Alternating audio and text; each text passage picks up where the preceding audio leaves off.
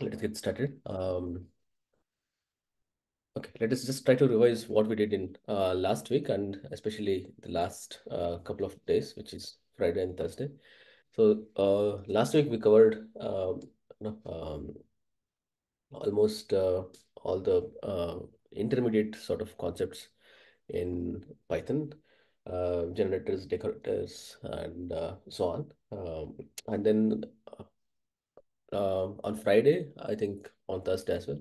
So we tried to understand, we started with the project last week. So, and then we also tried to brainstorm. So, and then we learned how to split things into different boxes, which are nothing but components now. And there are formal ways to do it, which happens in Office. So it is similar to what we did. We sort of brainstorm and then split it into components, and then design it, and then we start writing the code. So we also looked at the process from the beginning of the requirements till the deployment, and there are several processes. And we also learned that development is just one small part of the whole process, software process. So development is where things get uh, implemented. So that doesn't mean that entire we are the most important chain in the we are most important the link in the entire chain. Every link is more is equally important. Testing is important, integration test is important, sales is important, pre-sales is important, and then customer is important, finance is important. So all these things are equally important. So keeping that in mind, developer should have a view of what is happening at a customer level as well. So more closer to your customer, more we will implement it more specific to customer, or else what happens is we try to develop something and customer wants something else. So which is usually the case when there are a lot of levels in the company. So that is the reason we should have constant interaction with somebody who is interacting with the customer directly, or we should have direct interactions with customers. So that's what we learned last week, and especially on Friday, we try to look at how internet works. We learned about the stack, which is also called as OSS stack. It is an just a reference stack. So at uh, base level, it's all just the bits because it's just electrical signals, right? So between the NIC cards, which is nothing but network interface cards, so which is available when you buy the PC on the motherboard. And also you can insert as many NIC cards as possible, and then depending on the motherboard support. And you can, if you had bought switches like Wi-Fi routers, you can see that there are several, um, you know, openings to connect the RJ45 cable or the network cable. So all of them are NIC interfaces for to get in the traffic. So that is at the bit level, and then there are several protocols built on top of it. One of them, application level protocol, is like we learned about HTTP, which is hypertext um, transfer protocol. So which runs the internet, which helps us to have a uniform way of communication across the internet. So that is the reason when we download something or when we open a page, so we see some sort of HTML uh, page in the back end, which is called like source code. When you right click and open source code, it opens that.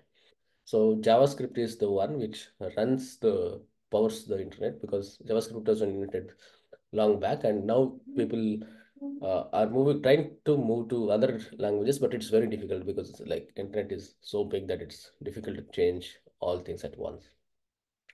So JavaScript can run on your uh, browser, which is now people are using Chrome constantly. There are a lot of browsers before.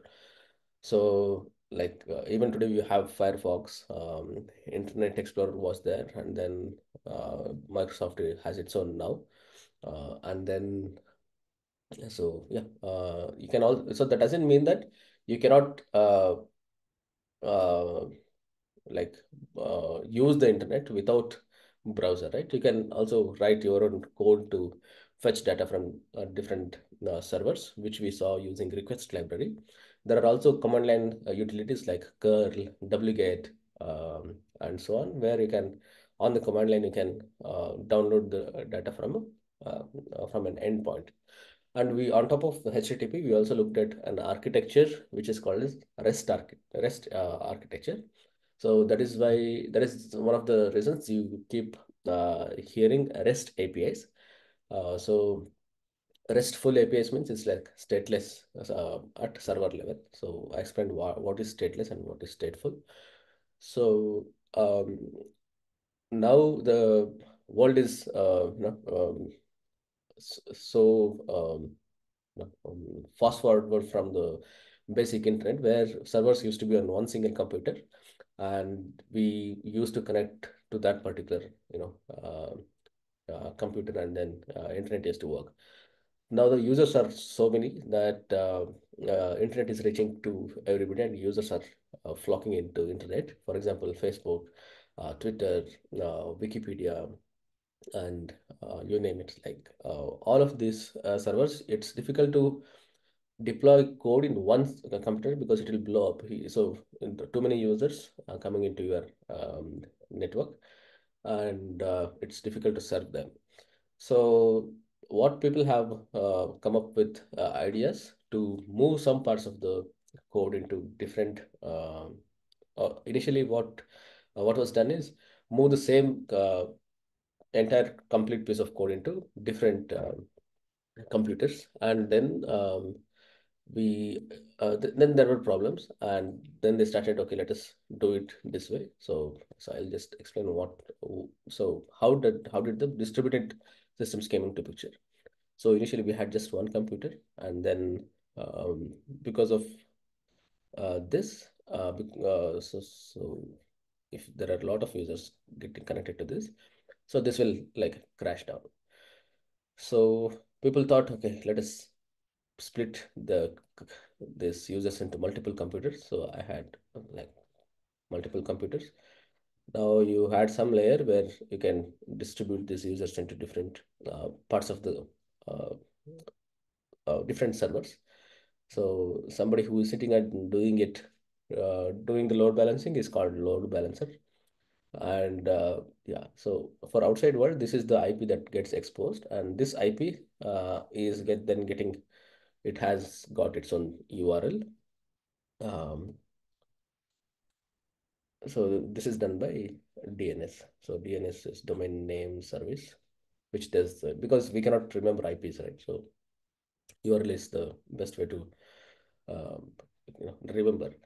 So that is why URL was born, and then yeah, and then what we did is so this had a lot of problems. For example, what if the recent code had so a um, uh, one is the code deployment, so different versions. Second is also the data.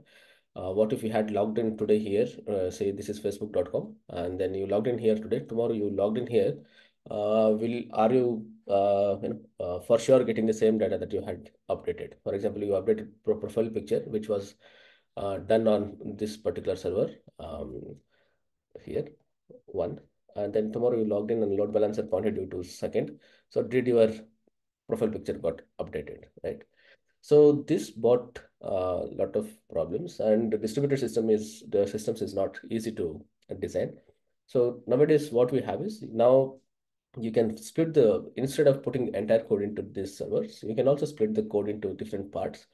Like for example, I can split the code here in our project. I can split the code into like news component and subscription component, user registration component, and so on to different parts, and I can simply deploy those into different computers. So this is how the components can be split into different computers, and then they get aggregated at some point of time. So if you log into Amazon.com, so it fetches from different. So this model, where you have split these components into different computers now, these are called as services, and since they are small components of the same big software, these small components are together, like each of them are called microservices. So that is where you hear microservices. Now you can, obvious question is, okay, I have got these computers. Aren't they like uh, wastage of resources? Because now we have one computer here, we have three computers here. Now, if we had to use a lot of computers for each of these computers, so isn't that waste of resource? So you can also see that the advancement of technology happened along with this sort of architecture. We also came up with, so initially we had like bare metals like our laptops and the where you directly install your operating system. So initially we had bare metals, and then when you had to scale up, you had to buy another bare metal, another computer, and deploy the code. So this was, called as like horizontal scaling, which is like,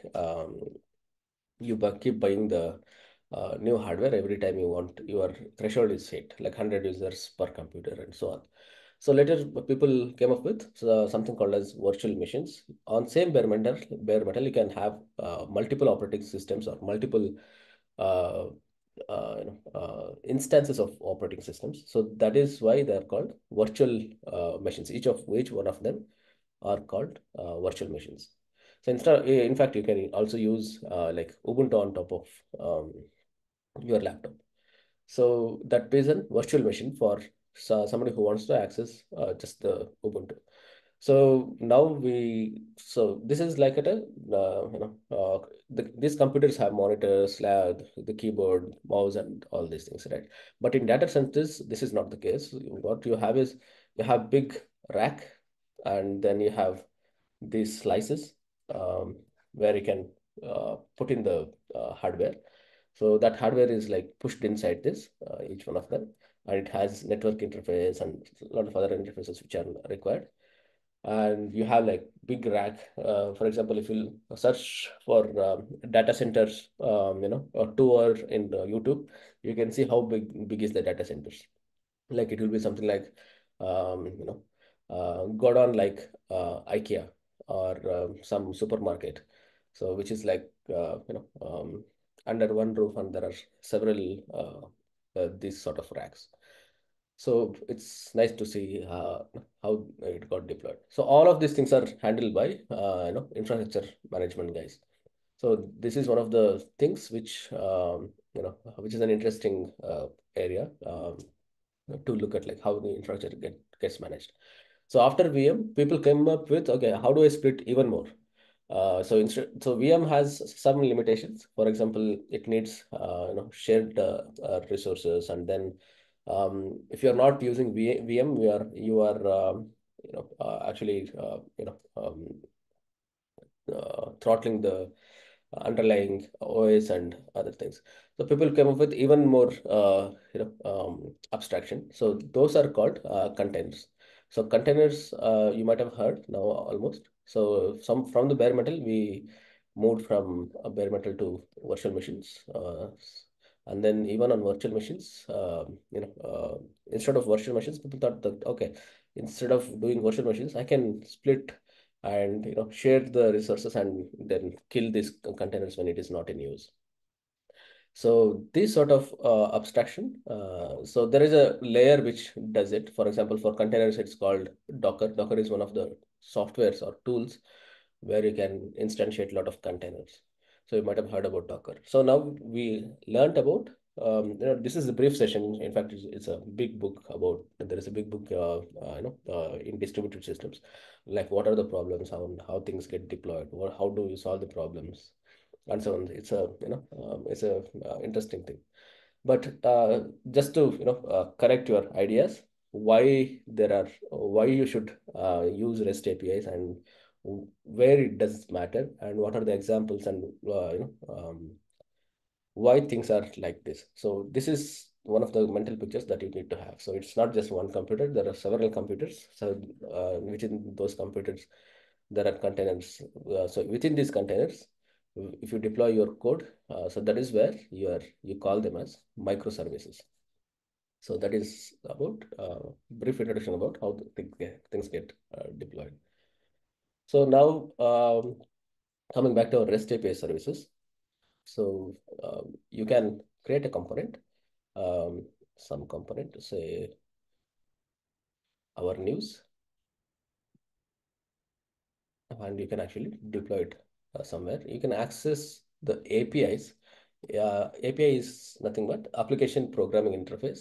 At internet level, we call it as APIs. If it is in the same computer, we call them as functions and other names, right? So API has got an endpoint. So we saw that there is URL and then there is some endpoint. Says it could be something like version one news. If this is our endpoint, we also will, when we are exposing it to outside world, we should also write a documentation, or there are tools which can generate the documentation. It will have what are the operations that you can do. Um, that is get, put, post, yeah, so, uh, there is a okay. There is also put and post. Okay, I forgot about post last time. So post and put, you can, for now you can just think as same. It's just a new. It creates a new entry, but there is a, a slight difference. But at this moment, don't worry about that. So put and post, and then there is patch, which is to update an entry and then also delete. So you say that, okay, these are the operations supported. You can also just support get. So we also looked at one of the examples, right? So we did get and we tried to post something. We got an error. So all these error codes are defined at HTTP level, and then REST APIs is using them as one of the carriers to expose APIs and make use of it. So input and output are mostly JSON. So yeah, uh, so we will have to deal with JSON. So if you ask for news, probably I output the news in form of JSON. So this is what we learned last time, and I wanted to touch base upon the how the distributed systems work and what you need to keep in mind, so that you can split these things into different components, and you can spin it up and you can also use it seamlessly. Okay. So that happens later, like you can do it yourself, when, because we do not have so many containers and all these things. But yeah, so generally that is the overall idea. Okay, that's about revision and a little bit about distributed systems. Today we will learn, we'll go ahead and do something. Before that, I want to talk about version control systems, because I want you guys to write code and upload code and get used to that. So how does the code management happen? So we will just cover a little bit about the version controlling. So what happens when you have this code, right? We have written this news.py. So if I have multiple people, so I can one person, like one person cannot write the entire code, right? So people have we have discussed about dynamics of about people and the code.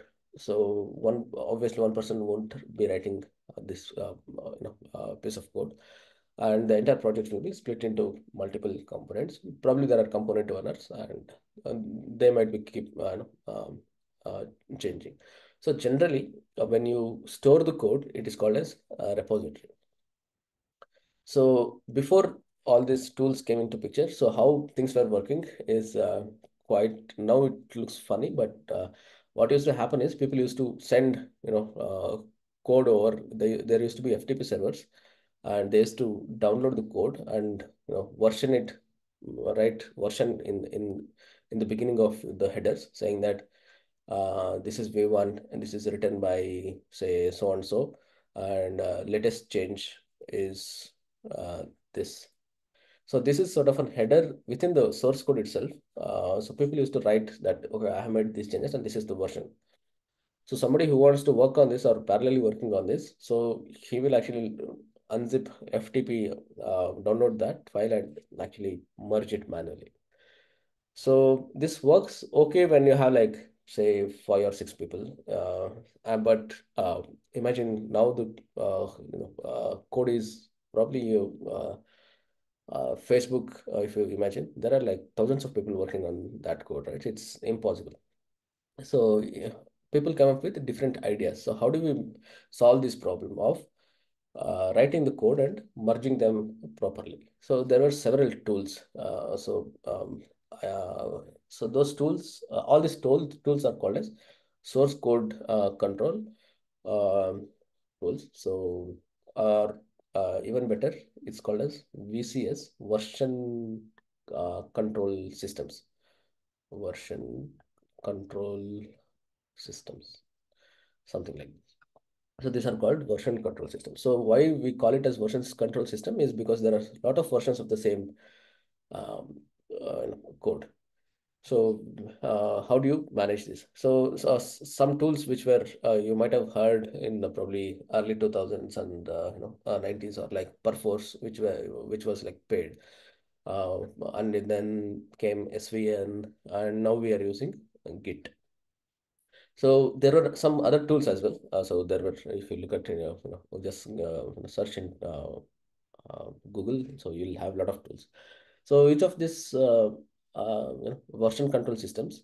So until we arrived at the gate, so most of it had different architectures. For example, Perforce, if you had to use, so you couldn't, have a copy of your own on your laptop. You should be logged into the Perforce system, and then download some parts of the code if you want, and then check in, or just on the same server you need to like make changes and check in the code. So this part of writing the code and putting code back into the version control system is called checking in.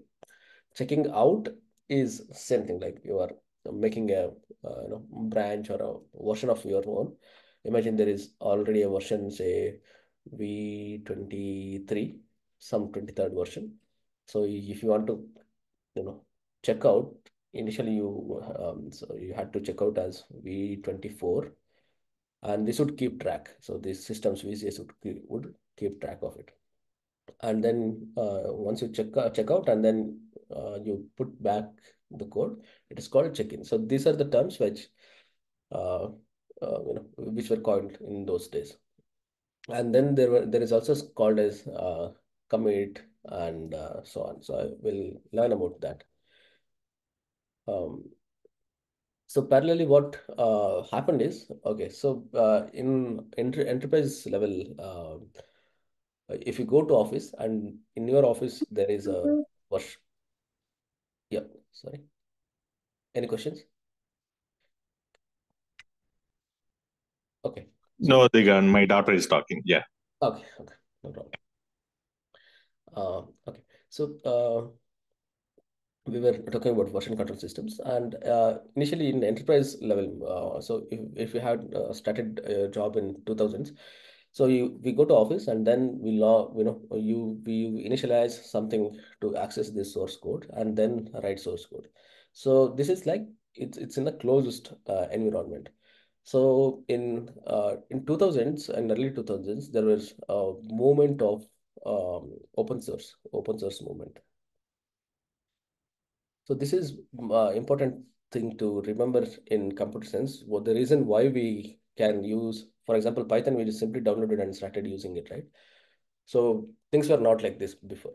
So because of this open source guys who are of the opinion that source code should be available for everyone, and everyone who wants to make changes should be able to make changes. For example, in 90s and early 2000s, Microsoft was the like big guy who it's difficult to if you want to add a feature on top of Excel sheet, you won't be able to do it because the source code was not available. So people came up with different solutions, parallel solutions.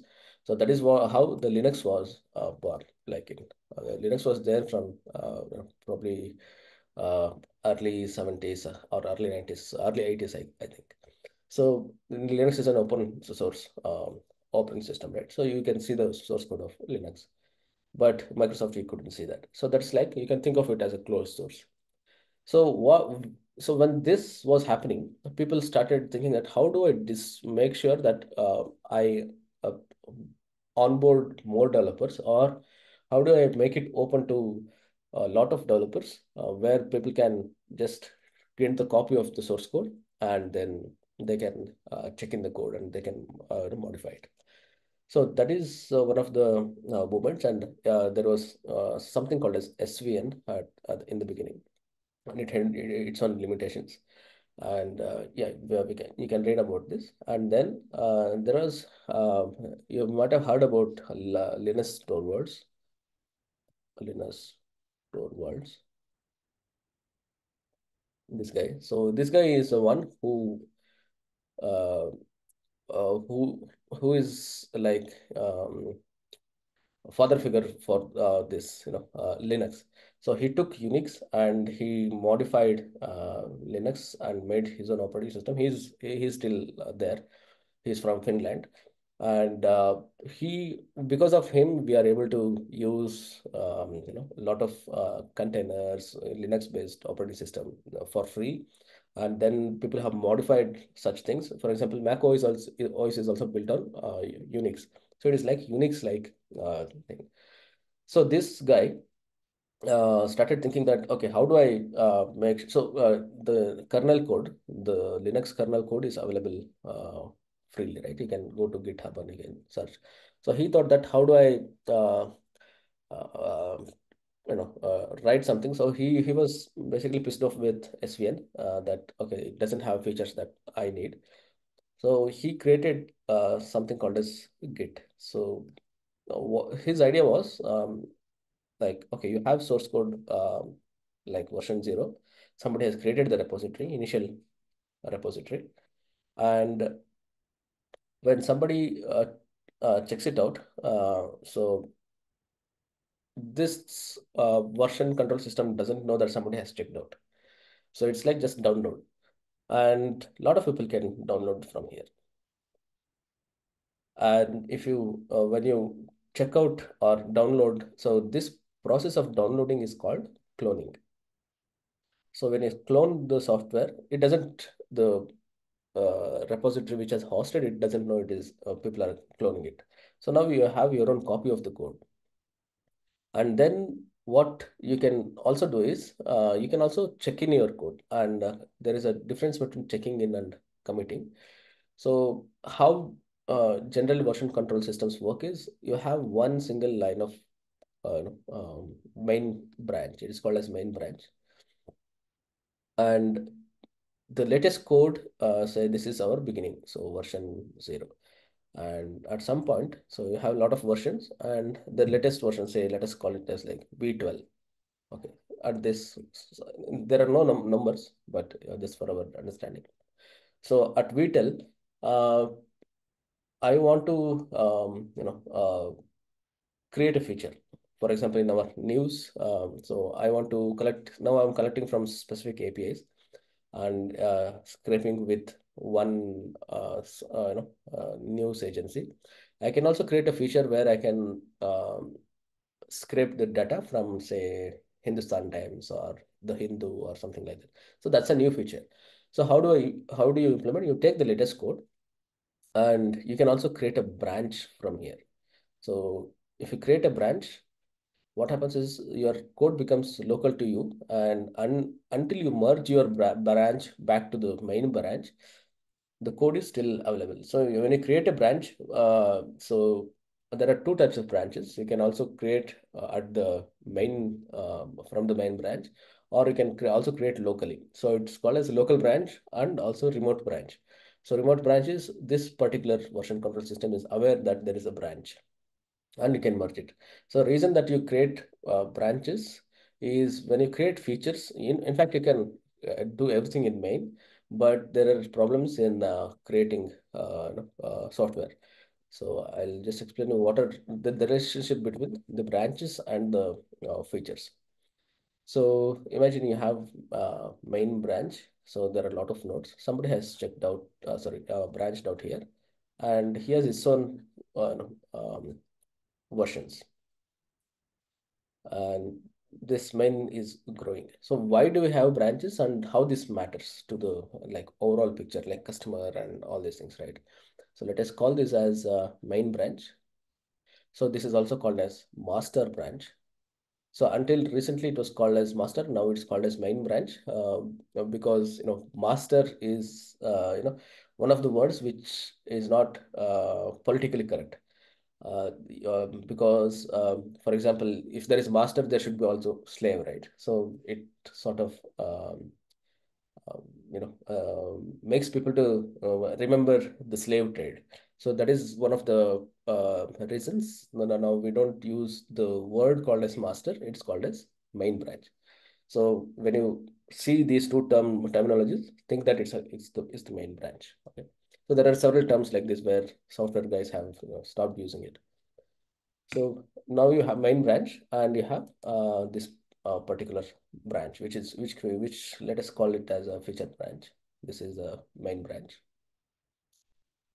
And here you have some version, right? So what happens at the deployment level is, so deployment guys, or if you had to deploy, you are not going to take this feature branch because the code is not still baked completely. It is not, it doesn't satisfy the customer requirements yet because people are working there, working there. So you can take this latest branch, sorry, latest version, and make a software of it and release it to outside world. So this is how you create, software releases. Software releases are done on the main branch. So you can still have other branches which are like probably old branches, but there is how do you control that? So what happens when you merge it? So when you merge it, you should take care of, you make sure that this code is also part of this branch. So when you merge it, it's always from the head of the feature branches and to the head of the master branches or the main branches here, and then you create the version. So this is called as merging. So this is at the concept level. So when you the commands or the process is, so you sort of create a so the first thing that you create is called creation of repository, which is called as init in Git terminologies. So you can init a repository and you can actually host it. And then people can check out the code. And then you can, the point where you download the code, right? So that is called as cloning. You can clone the code. And then there are two terminologies which are a little bit confusing. One is called as uh, check-in and check-out. That is coming from SVN. So now you can learn it as committing the code. So there are two things. If you have used SVN before, it is a little bit confusing. So check-in and check-out is check-in is to put the code back into the repository. But here we have something called as commit, uh, and there is also something called as push. So what happens when you commit the code is it it will be on your own laptop or your own copy.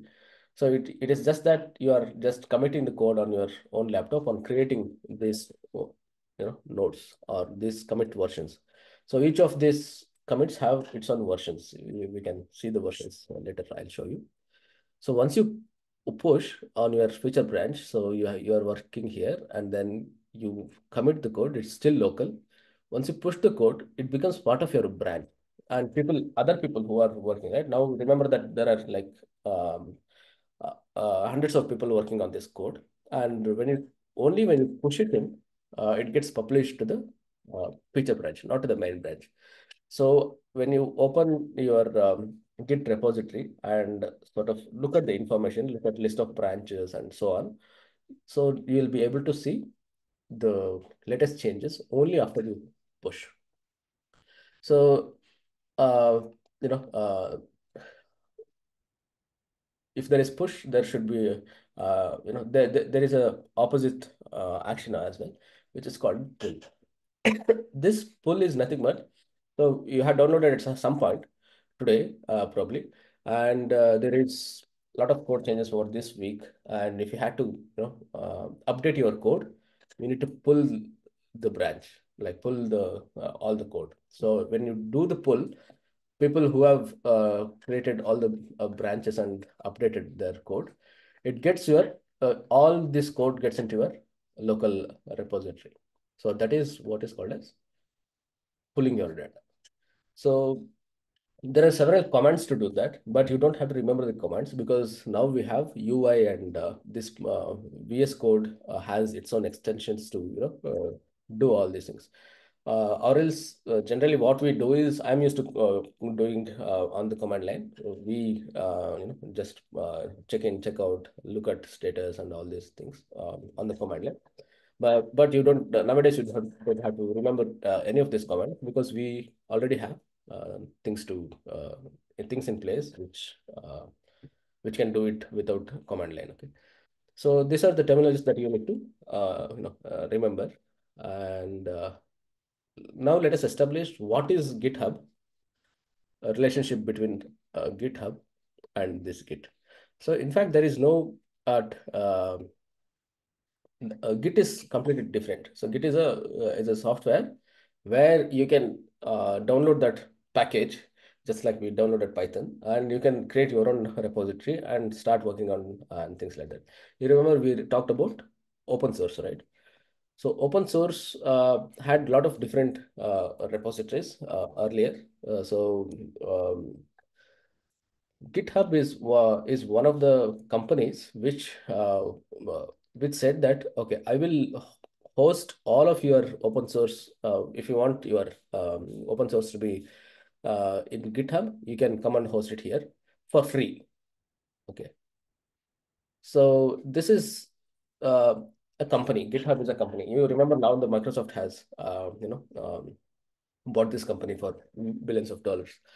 So it was initially, with that spirit. Of course, today also it's free to use. Only thing is Microsoft can utilize that uh, all the code in the GitHub, which is like most of the open source code, and it can do something on top of it and generate. For example, our um, what is it called?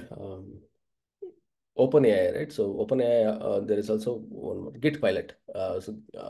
Copilot, yeah, Git Copilot. So this Copilot was trained on the data of GitHub.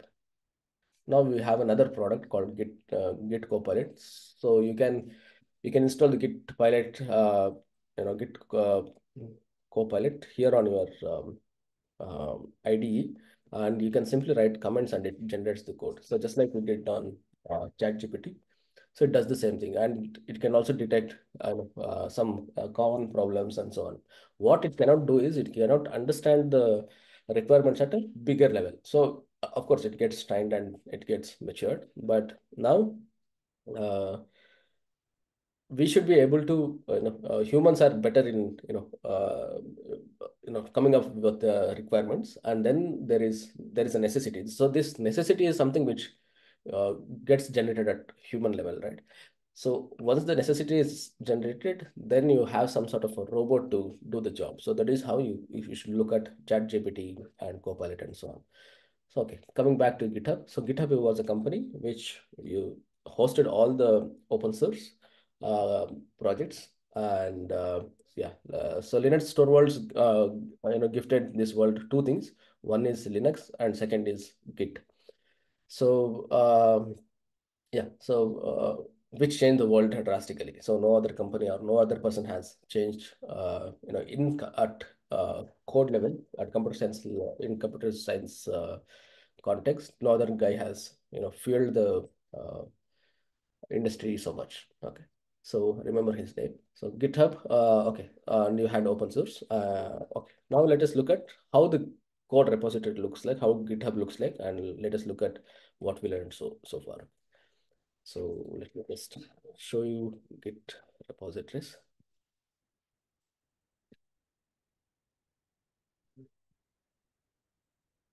Is my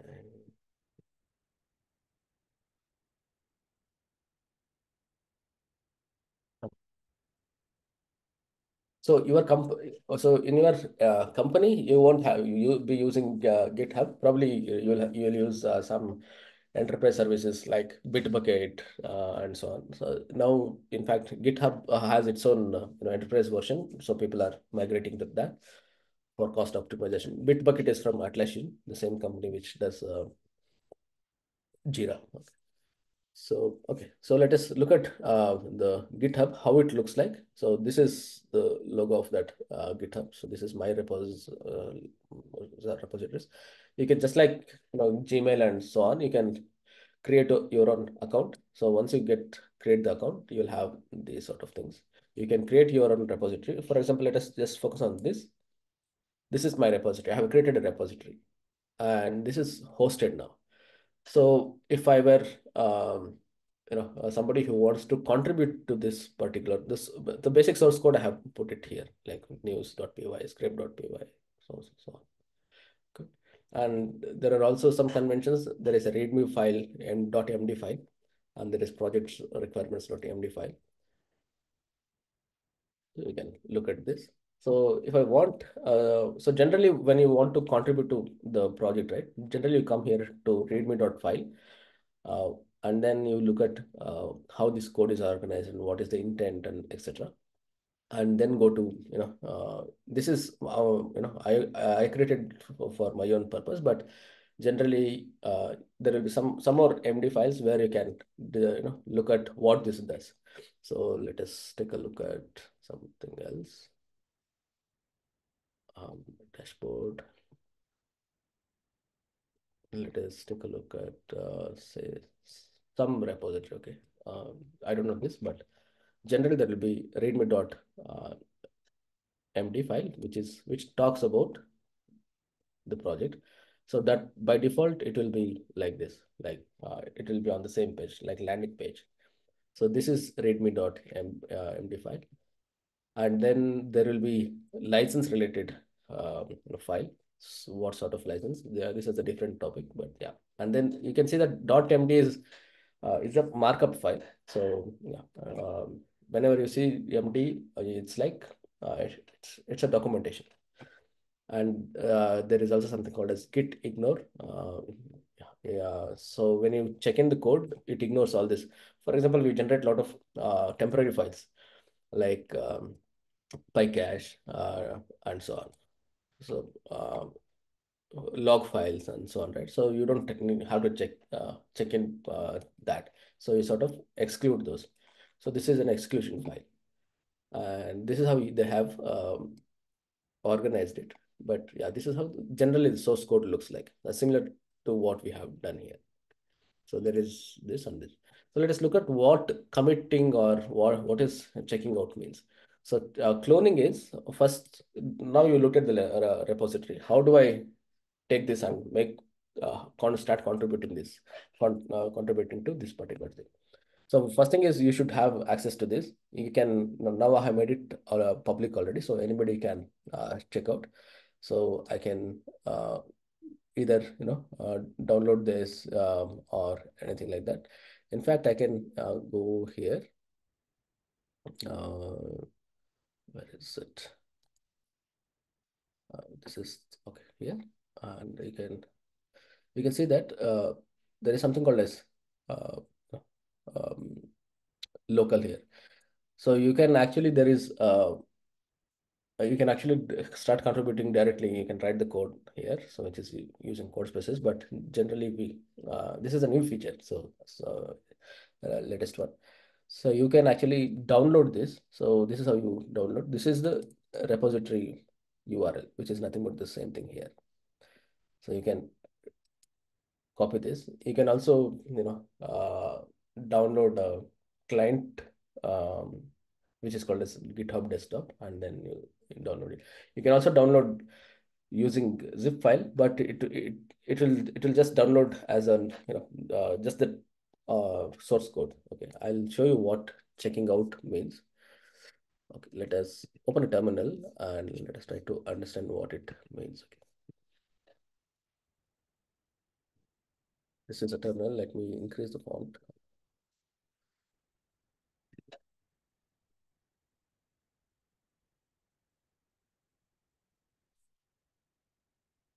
Okay. So let me put in this directory. I'll create, say, make dir proj demo or something like that. Okay. This is my directory, like base directory. I can you simply type git and you can see that you get this a lot of documentation, which means that your command is working. So you use this git clone and paste whatever you have downloaded. So you can see that it downloaded the code. So it says cloning this and I'm not remoting some information. Yeah, this means you have downloaded the code. Now, either, for example, okay, this is the place where it downloaded. Okay, so there is some commands you can learn about these, commands, and you can use the commands as well, but you don't have to do this. Now let us go back to, or let me code, set the code doesn't work. The shortcut haven't initialized, but let us look at here. Okay, you can open folder.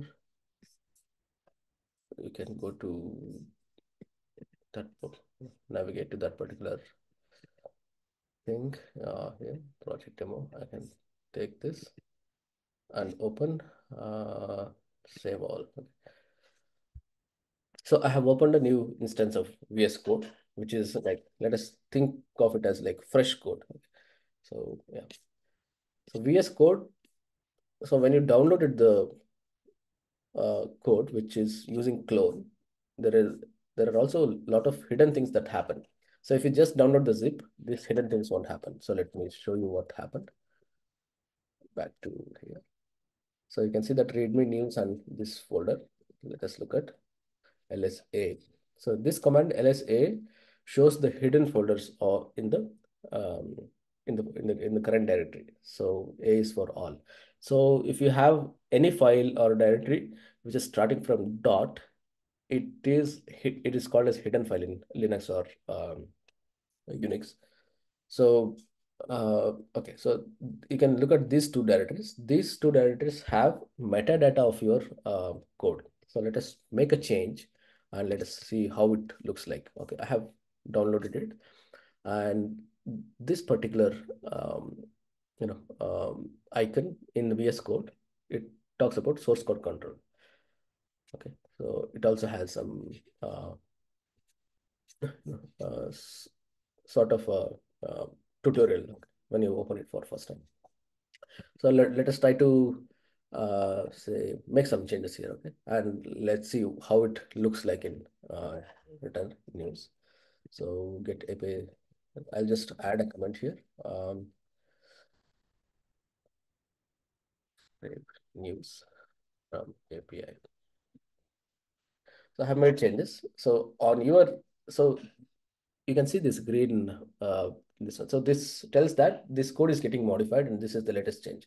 If you click on that, you can see that git local working changes, and this is the change that has recently happened. Okay, so you can, okay, now that code is changed. So if you go back to here, you can also already see that there is like one pending changes. It automatically detected, but generally, before this UI or without this UI, you can also, how do I see that there are changes, right? So, so these are your files. You can see this is the command. It says that this file got modified, news.py. Okay. So what are the changes? You can also use git diff and then see the changes. So far, until last few years, we are doing this. So developers like used to see this particular sort of output when you looked at diff. So this plus tells us that okay, this is something which got in, and what are the line numbers and so on. Okay, and it also outputs the before couple of lines and after couple of lines, so that we know the context. Okay, this is how we used to look at diff, and do there are code review tools, and then we used to make diff. But all these things are embedded here inside our IDE. So use ID, so you don't have to like remember. So now you know that these are the changes, which is nothing but on the command line we did git this one. So when you click on this, if you just look at this, you can see that uh, what are the changes. So this got added. And what does commit mean, right? For every commit, you need to put some message. The reason that you put message is to tell other developers or for yourself. It's like a code level documentation why this change was done. Okay, I'll just put say comment for future work. This is just a message, and then I can click on commit and configure as okay. You can also configure your email IDs and so on.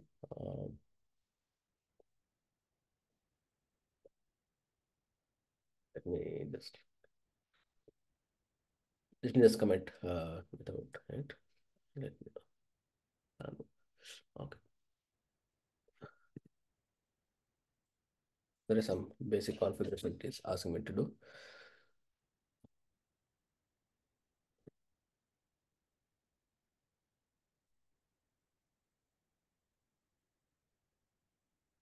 You can also add let me show you how does the comment looks like, and then username.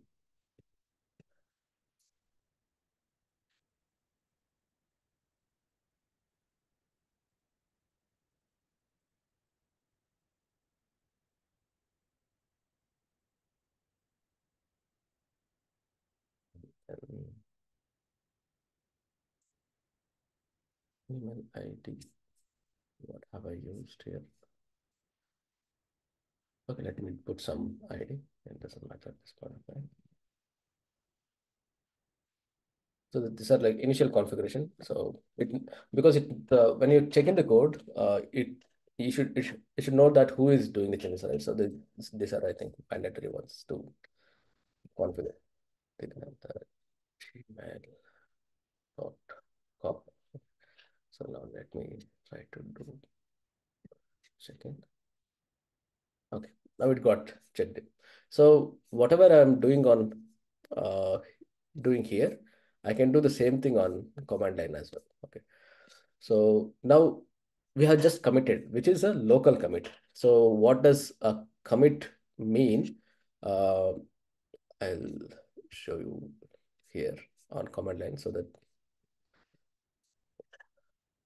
git log. So when I issued this git log command, you can see that there is commit and there is some sort of string. These are called as unique strings or UUIDs, unique IDs. So these are like unique. So these are the ones which instead of v1, v2, v so on. So these are the strings which are unique, and this is the version. So you can look at this. This is the first version head at. You remember we drew a picture saying that this is the top of the head.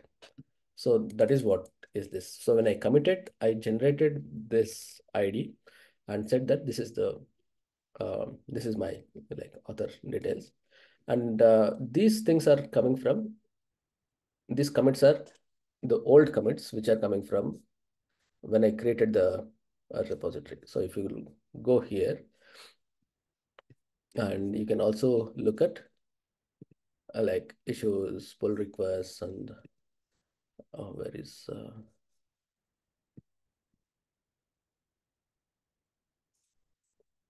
history, can see history.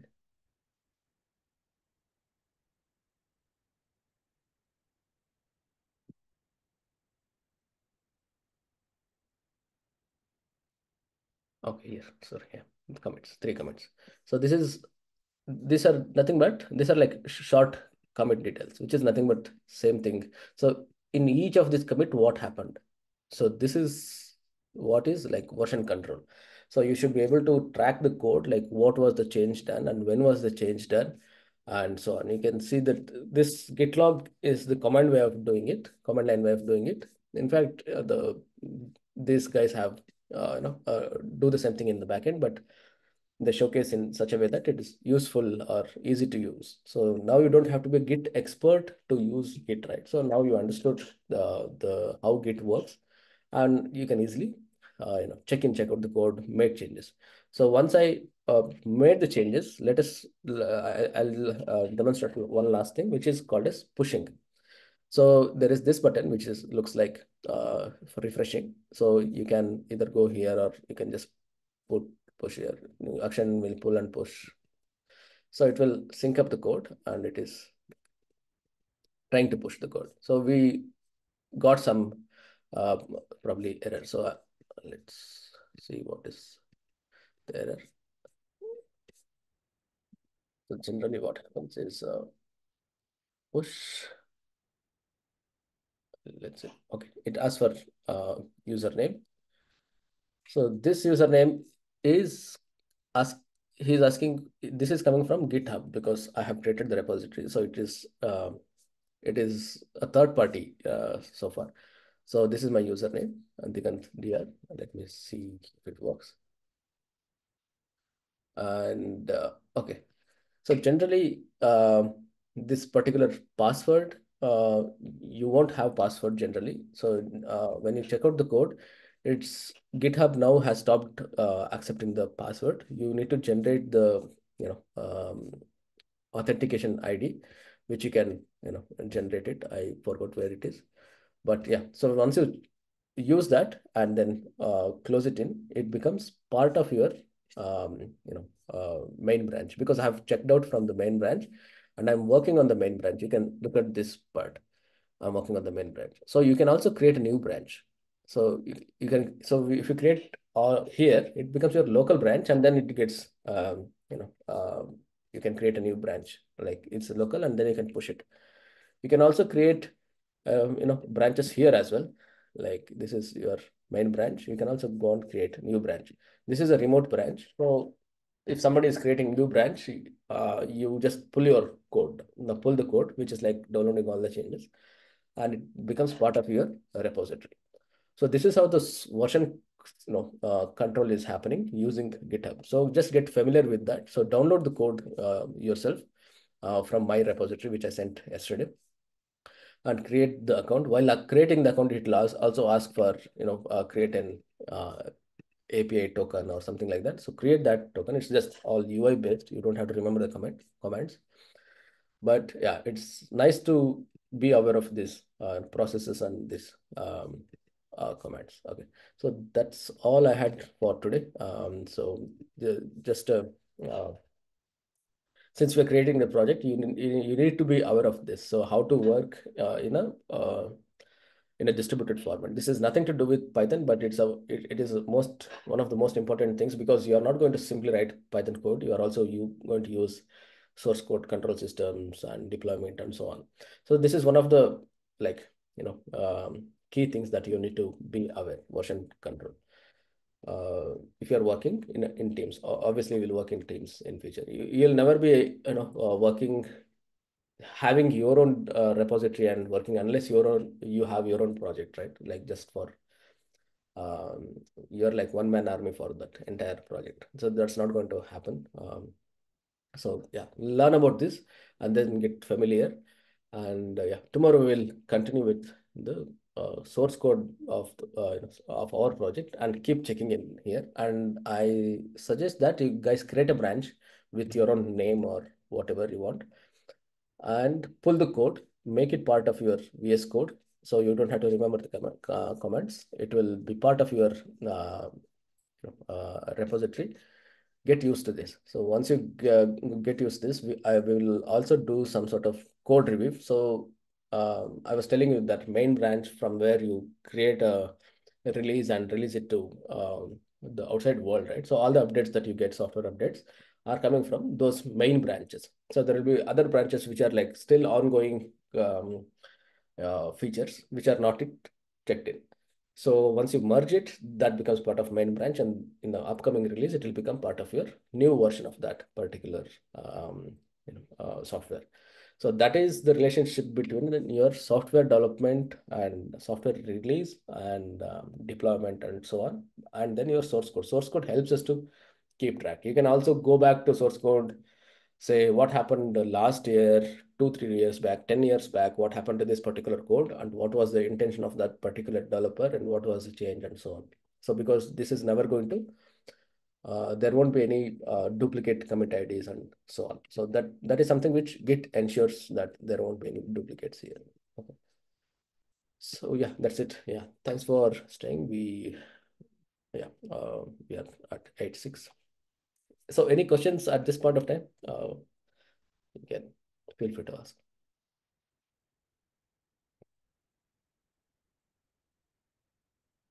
We also learned a little bit of history, because that is important to understand how we landed here. So if you do not have that history, brief of history, what happened, so you won't be able to appreciate why we are here. And also you will start reinventing the wheels. Like you can say that, oh, why do I have this commit step? I can directly push it, right? So you can, so such things you can, uh, such questions can be answered only if you know the history of the things. Okay. Yeah, yeah, that's it for today. Tomorrow will, this week is the last week, so please be, free to ask any questions, and do not hesitate to ask any sort of support that you require. So please make use of it, and try to do this exercise, whatever we did today.